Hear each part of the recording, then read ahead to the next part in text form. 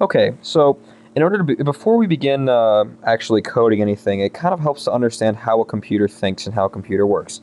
So the way we think is a lot different from how a computer actually thinks. So here's you.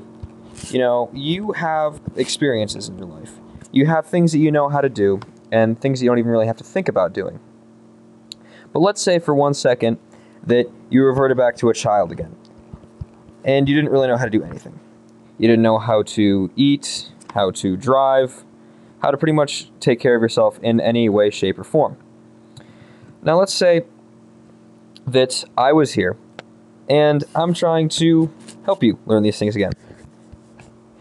So if I wanted you to do a certain kind of task, I would have to tell you a few tasks that might lead up to that, or a group of small tasks you might have that you might need to accomplish a larger task.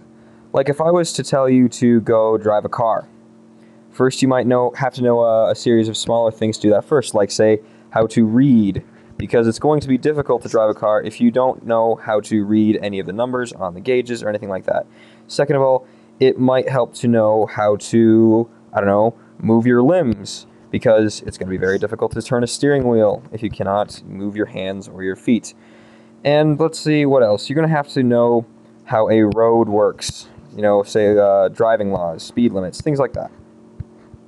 So here's a list of tasks, of skills that you're going to need to know before you even start doing anything. And after that, I'm going to have to teach you step by step how to use this information in order to actually accomplish the task of driving. So this is kind of how a computer works. It needs to first understand what it's going to be working with, and then it needs to be led step by step in how to do it, and how to accomplish a task. Because a computer sort of thinks in one step at a time, one thing at a time.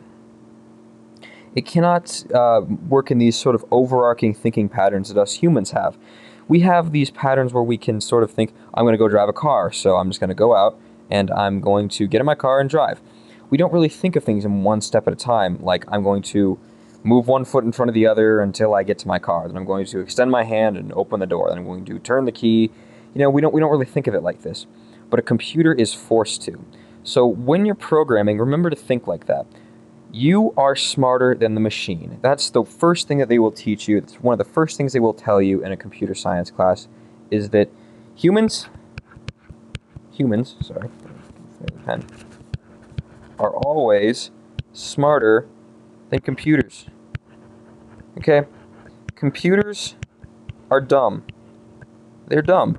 Like, and I don't mean like in sort of a general sense, it's like, oh, computers are dumb. I mean, computers cannot think for themselves. They can't. You have to give them a series of tasks, and in a lot of ways, we like to think computers can think for themselves, but really all that is just a series of singular tasks that are made to make a computer look like it can think for themselves, or for itself. So that's what you have to keep in mind when you're programming, is that you are doing something one step at a time. Think of it sort of like as if you were,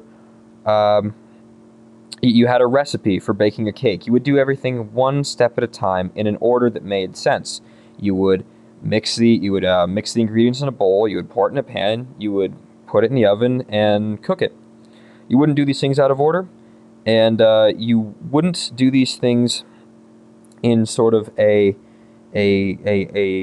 grouping that wouldn't make any sense. Like say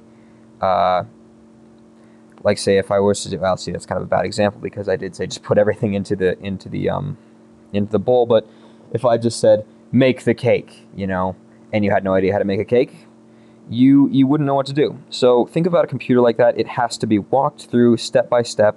You have to very much so treat a computer like it's almost as if it is like a child, and you have to walk it through step by step as if you're teaching it something for the first time.